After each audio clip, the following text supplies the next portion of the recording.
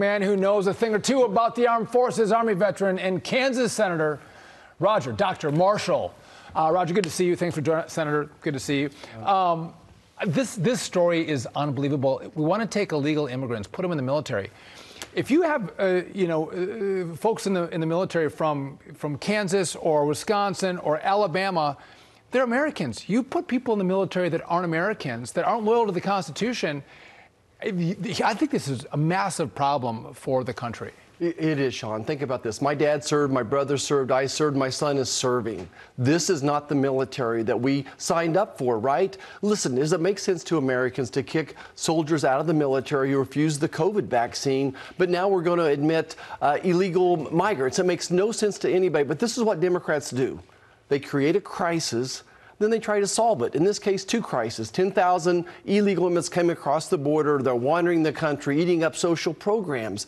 And then the other crisis they've created is decreased recruiting. They've gone so woke that our recruiting numbers are down. And then they're going to try to solve it with this. It makes no sense to us.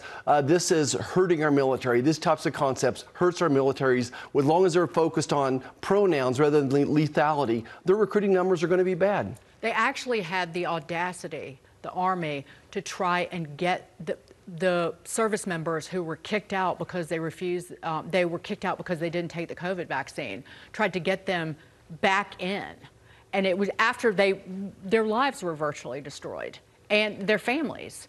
And with Dick Durbin, I don't follow what he has to say all that much, but how serious was he? Was it a trial balloon? How much should we read into him saying that? Well, first of all, Dagan, 8,000 soldiers were dismissed from the military because they refused the COVID vaccine. And now they want to take them back in, and it doesn't feel very good. We want to make sure that they have an honorable discharge. We work to get that and make sure they get their retirement funds. So we're still working on that. As far as Senator Durbin's statement here, I think it is a trial balloon. I think he's out there fishing for a solution, but in the meantime, not facing the real problem, right? They do not want to secure the border. That's the question we got to keep coming back to, is why does Joe Biden not want to secure the border? And what is the answer to that? Because I ask that all the time.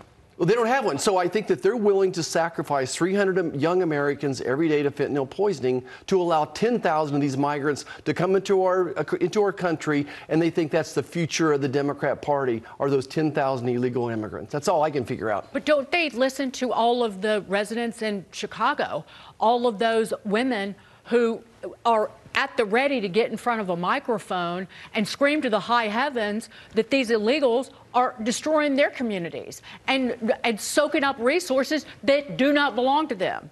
That they literally are deaf and blind and have lost all sense of smell and even the ability to think.